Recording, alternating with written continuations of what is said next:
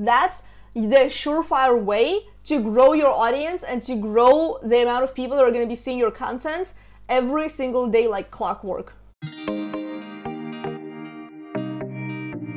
Are you confused with how to use hashtags on Instagram to grow your account and to get targeted followers? So in this video, we're going to break down the entire Instagram hashtag strategy and different hacks that you can utilize in your business to start getting more followers and more traction on Instagram. So welcome back to my channel. My name is Jelena Ostrovska from JelenaOstrovska.com. Super excited to see you here. This is the best place for coaches, consultants, and entrepreneurs who are trying to monetize their expertise on social media. So in this video, I'm going to share with you 4 different tips and hacks that are going to help you to have a solid Instagram hashtag strategy to grow and get targeted followers on your account. But before we dive in, be sure to check out this video right here where I gave an entire tutorial of my Instagram hashtag strategy, and I dove into my screen and I showed you how I do my hashtag research to get more engagement and more visibility on my content in the feed. And if you feel like something is missing in your Instagram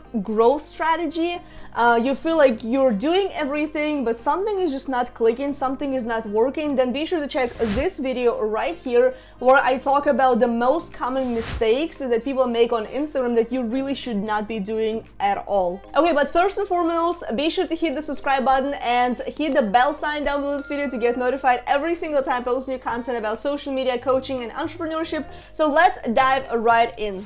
Okay, so first and foremost, you must be using relevant hashtags on your content and on your stories if you use them on your stories. And here's why. A lot of the times I go into people's profiles and my clients' profiles to see what it is that they're not doing correctly, and then I see that they are putting random hashtags on their posts. If you have a niche where you talk about dog training, like I recently saw an account where they do celebrity dog training, so I was like, that's kind of interesting, that's a pretty cool niche. So they only talk about dogs. So using hashtags like cat training or tips for cats or something like that for cat owners, this is not gonna work because you don't want to be attracting a cat owner or somebody who wants to get a cat when they're just looking for a dog. And just imagine going through the hashtags, through the hashtag feed on Instagram. Imagine you're a cat owner or a cat owner to be, and you're searching through the dog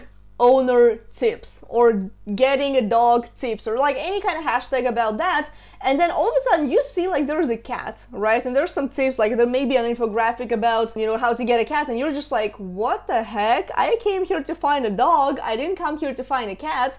So your content may not be getting the engagement and the visibility just because you can't really sell a steak to a vegetarian, right? So if you are a carnivore, for example, then you should not really be using vegan hashtags or vegetarian hashtags in your content at all because that's not your target market. So hack number 2, and this is an important one, be sure to not use the hashtags over and over and over again in every single post. Do not use the same hashtag groups because that is not going to help your account at all. In fact, that might hurt your account because to Instagram, that's an immediate alert that you are a spammer. You're posting the same 25 or 30 hashtags in every single post, and not only it may not even fit your content because, like I said, you have to be using relevant hashtags, and honestly, you have to have a couple of like buckets, you know, 5 to 7 different groups of hashtags that you're going to be using across different types of content. So if you talk about dogs, you're going to only have a group for dogs. If you talk about, you know, motivation or money mindset, you're going to have, you know, something about the hashtags about the money and the finances. If you talk about, you know, vegan recipes, then you're only going to include things like vegan recipe, vegan lifestyle, things like that, right? So you don't want to be using the same group of hashtags because that is going to hurt your account. So hack number 3, do not use broad hashtags. And what I mean by that is when you do your hashtag research, which I talk about here in this video, you are going to find a lot of hashtags that have, you know, 300,000 posts, 500,000 posts, millions of posts.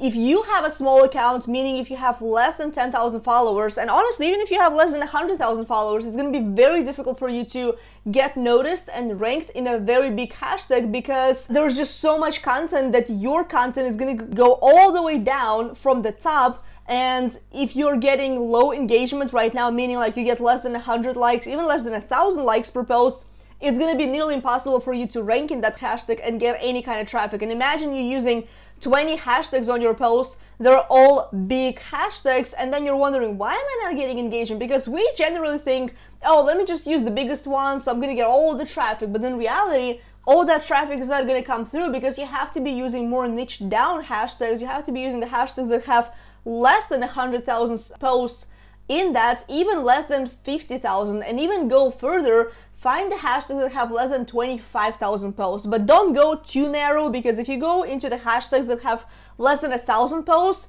nobody just goes into them. Okay, so keep that in mind. Do not use too broad hashtags. I would only recommend using one broad hashtag per hashtag group. And hack number 4, which I have actually never shared before. I don't think so, and I don't think a lot of people talk about it either. So the hack is follow a couple of hashtags where your ideal client is hanging out at. Okay, so if you're trying to attract vegetarians to your profile, maybe you are creating a vegetarian diet, right? Maybe you are a nutritionist, maybe you are, like a health and wellness coach. So think about which hashtags your audience is using, right? So they may be a little bit confused, they may be struggling with whatever, so your ideal audience better than I do. So follow, 3 to 5 hashtags that are large, okay, where they actually can be pretty broad, because you don't want to go into the hashtag with 1,000 or 10,000 posts and find the same people every single day there, because that's not going to grow your audience and that's not going to expand your reach. But go into the hashtags that have over 100,000 posts, even 50,000 posts. But I would even go into the ones who have like 500,000 posts, just because every single day I'm going to be able to find new people, fresh leads and fresh potential clients, so I can bring them into my audience and engage within the hashtag feed. Because here's the deal, if you're just engaging in your own feed and you're not expanding yourself into any other feed, then you're limiting yourself to that one particular place, and you really don't want to be doing that. So with that being said, definitely use the hashtag feed, follow a couple of hashtags, or just save them in your notebook or in your notepad on your phone and go into them every single day, because that's the surefire way to grow your audience and to grow the amount of people that are going to be seeing your content every single day like clockwork. Alright, so far I shared with you the 4 hacks to get targeted followers using this Instagram hashtag strategy in 2020 and beyond. Super excited that you got your hands on this right now. If you have been using Instagram but you are still struggling with content creation, then grab my social media calendar right here. I'm going to put the link down below in the description box, so check it out, because in the content calendar I give you the entire 12-month planner with exact content ideas, with the holidays, with all the extra ideas for your content, with where you want to post videos, where you want to post short status updates. So it doesn't matter which niche you're in, but you're going to get so much value from that, and you're actually going to get consistent with your content. And also, if you're trying to grow on Instagram and get those targeted followers on your account, then check out this video right here where I talk about my 30 minutes a day Instagram growth strategy that allows me to grow steadily on Instagram every single day. So check it out, and I really hope that you enjoyed this video. I really hope that gave you some ideas and some tips to get very targeted followers on your Instagram account and expand your audience and business to more and more people. So if you did, give it a like, and be sure to share this video on your Insta stories as well. Be sure to tag me. I have my handle right here or right here, I'm not sure where it's gonna be. And be sure to hit the subscribe button to get more videos just like this every single week, or more than once a week actually. Also hit the bell sign down below to get notified when the new video goes live, which is every other day. So I hope you enjoyed this, and I'll see you in the next video. Bye.